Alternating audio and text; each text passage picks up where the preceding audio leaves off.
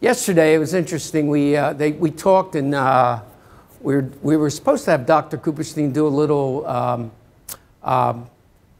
talk about let's see if I'm getting it, patient research, practice-based research, okay? And I did this in the midst of a busy day, this research. We had a lot of presentations yesterday of really interesting cases, which I think are single case papers, or there's a lot to learn from them. What were the ingredients of a successful case? But practice-based research, I think, is what we're trying to create. I think that's what Charles is trying to create. And that's why I've been with this program. I think I got 14 papers in over the years. Yeah. That's why I participate in this, because I believe in it, and I believe in Charles, by the way. Not because he went to the same high school either. Anyway, we did this, the effects of anterior thoracic adjustment on cervical forward flexion, a retrospective case study of 24 patients. Okay, the study criteria was they had limitations of cervical forward flexion. They previously received an anterior thoracic adjustment. Okay, they had not been adjusted within 2 weeks of this study, no acute pain, and they had anterior thoracic findings at T7 and 8 or T8 and 9, and they had what Dr. Gijarni used to call Pottinger's saucer, a flattening of the apex of the thoracic spine. There was, of the 24, by the way, I should mention, 21 women, 3 males, 1 person who I deemed had scoliosis. We'll get to him in a second. This is a picture that Charles put in here, which I appreciate. I do it a little differently, and I'm going to just talk to you about it, but you get the idea. Patient sitting on a table with their arms crossed in the opposite shoulders, legs down the length of the table. Patient's head is the maximum cervical forward flexion throughout the adjustment. I don't let him bring the chin up. Doctor stationed at the patient's right with his left hand cupped under the designated interspinous space. Doctor right hand on the patient's shoulder as they were lowered onto the left hand, so that the thrust comes part with the hand, but mostly with the shoulder. I like adjusting like that. It's not the only way I adjust the anterior thoracic vertebra or adjust the thoracic spine.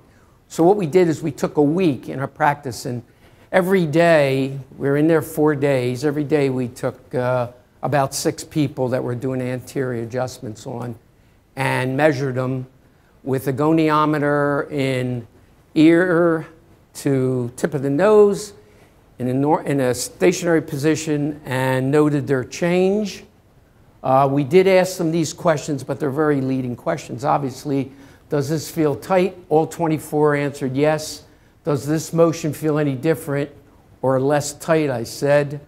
And of course, they all answered yes, but we really weren't focused on, you know, getting this as a subjective response, but trying to get an objective response.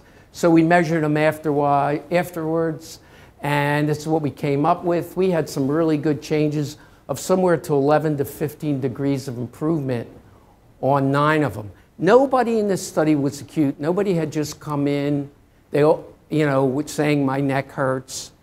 There was no report of any kind of neck pain, but they had a previous history and they had been adjusted. I didn't want to acute patients because I think it can,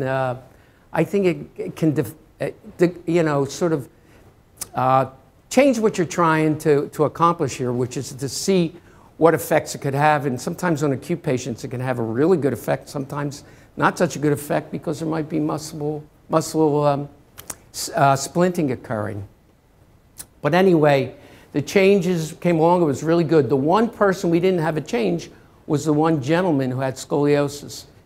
And actually, he's done really well. But he doesn't, his degree of change was negligible or no degree of change after that adjustment. Everybody else had some change, with most people between 11 to 15 degrees.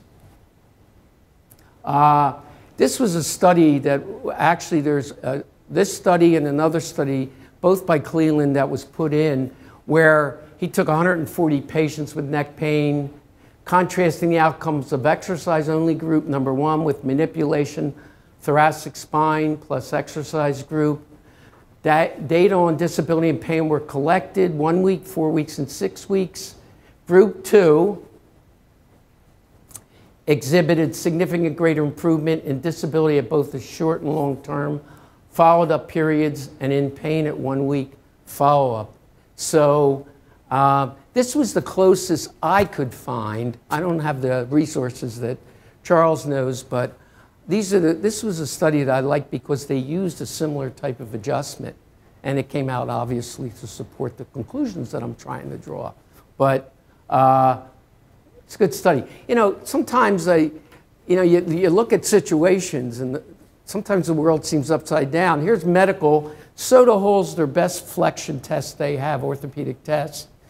And if pain is elicited, it's a whole grab bag of possibilities.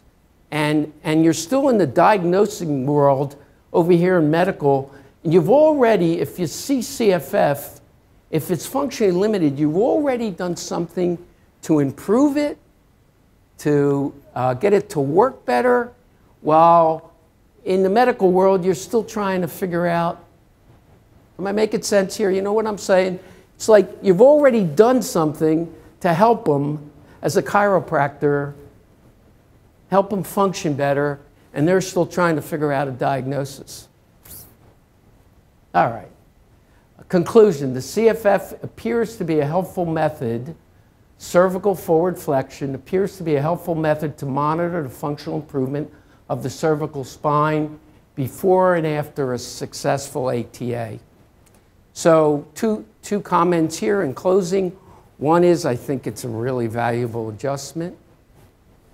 And number two is I think these kinds of studies can be done and can be really done in your office and can really be helpful. We did a study a couple years ago that involved the same kind of form. Actually, I set this up similar to the way I set that up, where we did a straight leg raise, got them up immediately, did a sitting disc technique, got them back, and rechecked their straight leg raise. And there was pretty significant and pretty impressive improvement. And I now use straight leg raise as very diagnostic of lack of lumbar flexion, because that's what the sitting disc technique does. It improves, which is a Desjardins technique, by the way, sitting. So thank you very much. Hmm?